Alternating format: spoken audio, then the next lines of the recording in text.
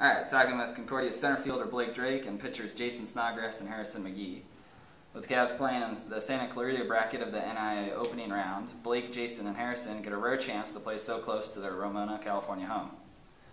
First off, guys, I've seen your guys' family travel all the way up to Portland for games. They must be excited to only have to come up a little bit now for the games tomorrow.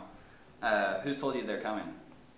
For me, so far, just the parents, grandparents, standard stuff. But I'm excited to be close to home and have them support me.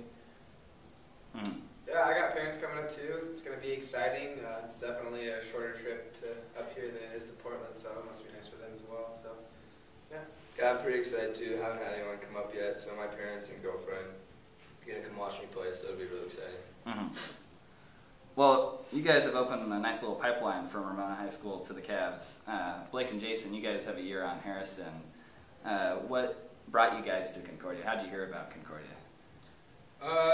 Mostly it was because of our summer league baseball coach.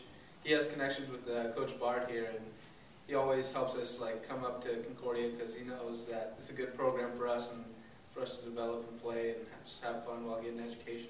Yeah, and I heard through Jason, so I mean that was a good connection, as well as the summer ball coach. So that really helped us out. Well, then Harrison, you must have heard through both of Blake and Jason. Yeah. What did they tell you about Concordia? Yeah, pretty much they told me, that it was an up-and-coming program. It wasn't that good to start off, and then they got the new field and the new program, and they just started bringing in better athletes. So they were pretty good friends of mine. They said it was a really good place to come, so I decided to come up here. Cool. Well, then finally, the Cavs just signed another Ramona High School player in Kevin Hagan, and two others will be coming up from California next year, not to mention freshman catcher Elliott North, who's from the Bay Area. You guys have the potential to leave quite a lasting legacy then of Californians playing for the Cavs.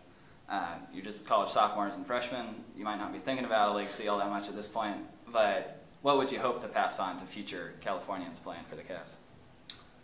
Just mostly that there's other places besides California schools, because I know a lot of guys in California, focus on bigger schools in California and trying to make it there. But my suggestion is to go away from home, explore, play baseball where you can.